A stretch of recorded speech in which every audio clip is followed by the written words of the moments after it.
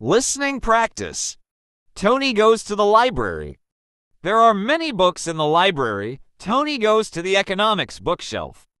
There are lots of economics books. Tony starts looking for economic mathematics.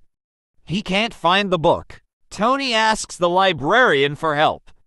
Librarian helps Tony to find the book. Not long looking for the librarian finds the book.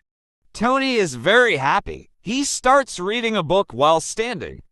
Tony really likes studying economics and mathematics. Tony is the smartest student in his class. He likes studying and go into the library. Library break time rings.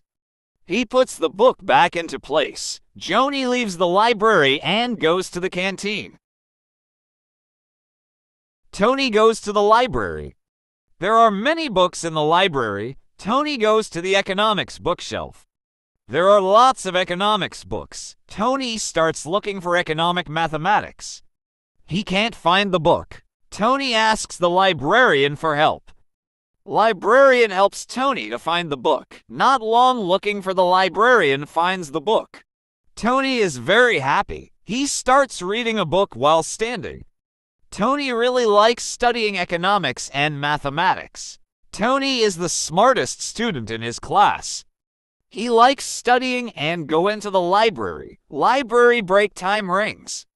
He puts the book back into place. Joni leaves the library and goes to the canteen.